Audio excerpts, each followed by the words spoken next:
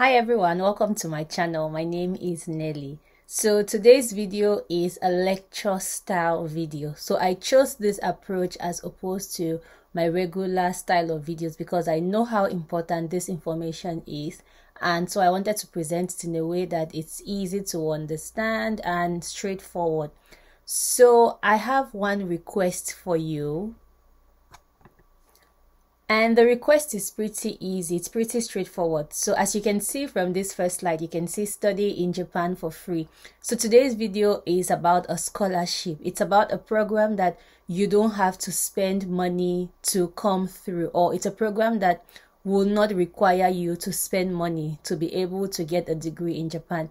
So please help me share this information. Share it to as many people as you can. Share it to your family members, share it to your friends, share it to your neighbors, share it to your enemies. Share it with each and every person you know is interested in furthering their studies.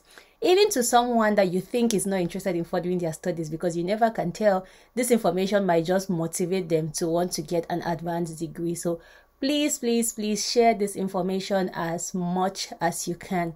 So now that we've gotten that out of the way, let's get straight right into the video. So the first slide just talks about studying in Japan for free. So the focus of today's video is the Japanese government scholarship, or simply put, the MEXT scholarship. So I'm sure you're wondering, like, what is the Japanese government scholarship, or what is the MEXT scholarship? So the MEXT scholarship is a prestigious scholarship. It's offered by the Japanese Ministry of Education, Culture, Sports, Science, and Technology. It has been in existence since 1954. You can imagine that's a long time. So that means this scholarship is not going to leave you halfway, or you're not going to come to Japan and then you're told that, oh, we cannot sponsor you again because there are no funds. No, I mean, it's been in existence for this long, so you can trust it. And then the essence or the purpose of this scholarship is just to provide assistance to students interested in studying at Japanese universities. So for this scholarship, you don't need to pay any application fee. Can you imagine how cool that is? You don't need to pay any money to apply for this scholarship.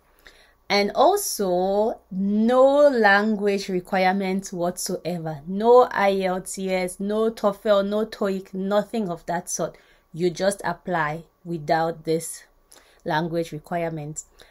And to tell you how sure or how certain or how credible this scholarship is, it has given over 102 students from 160 countries the opportunity to study in Japan. So this information is from 2015, and I'm sure by now there will be more students that have benefited from this scholarship. So, I mean, what are you waiting for? You can be among the number of people who have studied in Japan through this scholarship by just listening through with this information and then going on with the application process. And also, as you listen, don't forget to share it with that friend of yours who you know is interested in also studying abroad, or who you know graduated but doesn't have anything to do and wants to further their studies. So let's move on. So now I have all the categories listed out for you here. So there are 7 categories in total. The first one is the undergraduate category.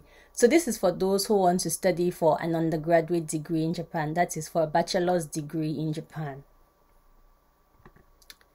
Next, we have the research students category. So this is for those who want to do a master's degree or a PhD in Japan. So they will apply through this category. And then the teacher training category is for those who have had 5 years of teaching It's for those who have had 5 years of teaching experience, and then they just want to brush their skills in teaching, so they can come here and do that. And then the Japanese studies, as the name implies, is for those who want to study Japanese. College of Technology, for those who want to come to the College of Technology in Japan. Professional training, those who want to get professional training in Japan. And the Young Leaders Program. So it's mainly for those graduates who have had work experience, and the aim is just to help build leaders. So as you can see, young leaders. So that's the purpose of the program. So let's move on. So now let's talk about the benefits of this scholarship if you come as an undergraduate student. So the very first one is no admission fee required. So generally, the admission fee or the acceptance fee is paid after you get your letter of acceptance or your admission letter. So you're expected to pay this amount if you go to a public university in Japan. But as a MEXT undergraduate scholar, you don't have to worry about this. As a matter of fact, most MEXT recipients don't even know how much they had to pay or how much the admission fee in Japan cost, because they did not have to pay anything, so they had no reason knowing. But anyway, generally, this is how much you are supposed to pay if you come without a scholarship. But then MEXT is going to take care of this for you and you don't have to worry about this. So then the next thing is also no tuition fee. So generally, if you're in a public university, you have to pay this much per year for your tuition. But as a MEXT scholar, equally, MEXT will take care of this for you and you don't have anything to worry about. The next one is if you're taking entrance examination, you will not have to pay anything because MEXT will equally take care of that for you. And then the sweetest part is you get a monthly allowance of 117,000 yen monthly. Can you imagine? Then even better is that your airfare from your country to Japan is fully covered. I mean, from your country's airports to Japanese airports is going to be covered for you. And then when you graduate, it doesn't end there. When you're going back to your country, they equally take care of the airfare from Japan to your country. So can you imagine? You come to Japan, you don't have to pay anything while going to school. No tuition, no admission fee, no entrance examination fee. And then you still get taken care of on a monthly basis. And when you're going, they take care of you too by paying your flight to go home. So really, you don't have to worry about money issues when you come through this MEXT scholarship. And that's why I'm very passionate about it, because I know that it's an opportunity for anyone who is interested in studying abroad to come study and not have to worry about how they will take care of themselves or how they are going to pay their tuition and all the other expenses that comes while you are a student. So that's why I talk so much about this, and that's why I ask you to share it with many people so that many people can get this information and many people can benefit from this scholarship as well. So let's talk about the eligibility requirements as an undergraduate who is coming to study through this scholarship. So the very first one is you have to be from a country that has diplomatic relations with Japan. So as I showed you in the previous slide, students from over 160 countries had come to Japan to study through this scholarship. So it means the probability or the possibility of your country being among these 160 countries is very high. So what I'll recommend is that you check with the Japanese embassy in your country and see if they have any ties with your country. And if they do, then you should start applying as soon as possible. The next one is that you must be born on or after April 2nd, 1997. So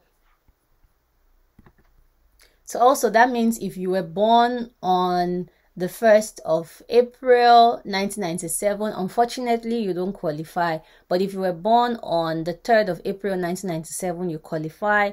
If you were born on the 25th of December 1997, you still qualify. If you were born on the 1st of April 1998, you still qualify. So you have to be born on this date or anytime after this date to qualify. The next one is that you have to have had 12 years of schooling. What that really means is that you have to have graduated from high school with a high school diploma. Then you must be willing to learn Japanese. I mean, you don't have to know Japanese before you apply for this scholarship, but then you have to be willing to study Japanese when you come to Japan, because that's very important. I mean, you can survive in Japan to a large extent by just doing hand gestures and just using Google Translate.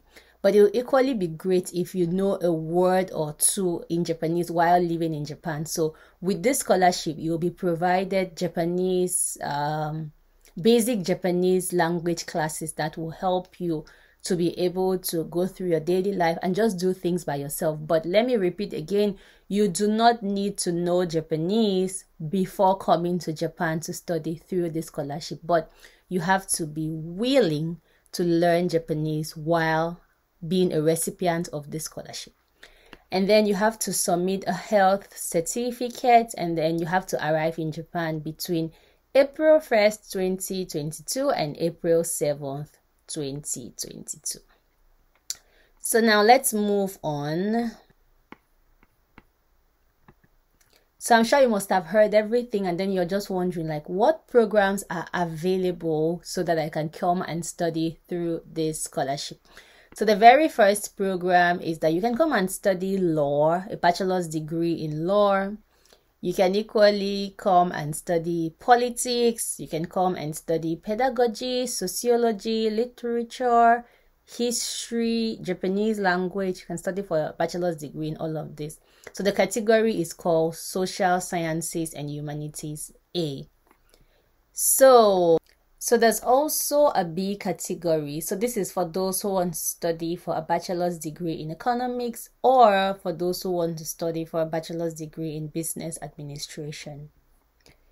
So now let's move to the natural sciences. So just like we had social science and humanities A and B, it's the same thing also with the natural science. It's categorized. So in the A category, you have mathematics, you have physics, you have chemistry. So if you want to study for a bachelor's degree in mathematics, physics, or chemistry, then you apply through the A category. Actually, I think it's just worth mentioning that I have a bachelor's degree in chemistry. It has nothing to do with this anyway. So, and then the next one is if you want to study electric and electronic studies. For example, if you want to study for a bachelor's degree in electronics, you want to study for a bachelor's degree in electrical engineering, you want to study for a bachelor's degree in information engineering, then you can also apply, and this is through the A category. And then you also have civil engineering and architecture. That's for those interested in civil engineering, architecture, or environmental engineering. So this is all in the natural sciences A category. And then still in the natural sciences A, you have the chemical studies. That's for those who want to study applied chemistry, chemical engineering, industrial chemistry, or textile engineering. And then you have metallurgical engineering, you have mining engineering, you have maritime engineering, and you have biotechnology. So all the science courses I've read so far, they fall under the natural sciences A category. So now let's move to the B category.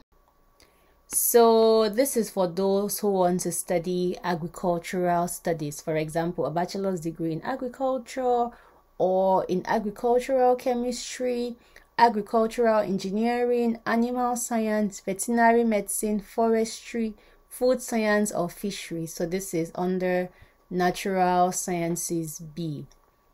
And then the next one is you have to provide your academic transcripts.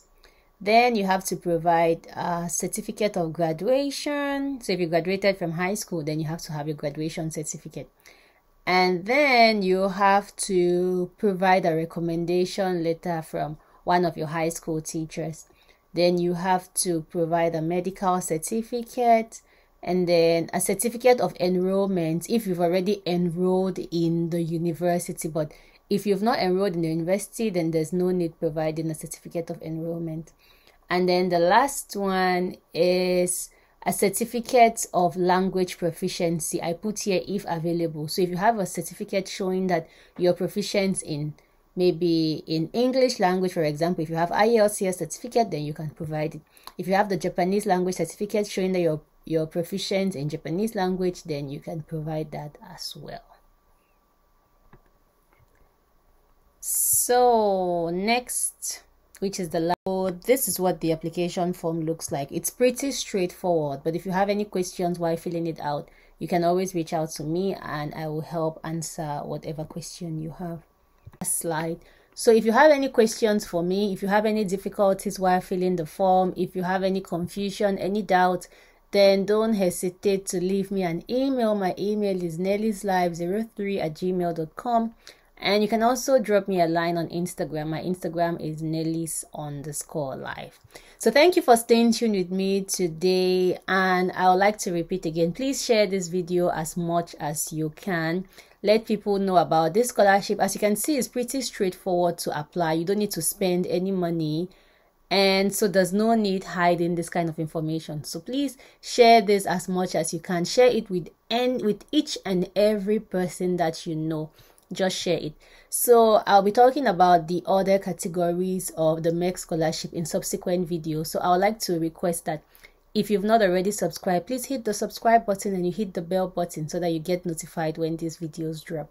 So thank you so much for staying tuned with me. Thank you so much for going through this presentation with me, and have a blessed week. See you in the next video. Goodbye.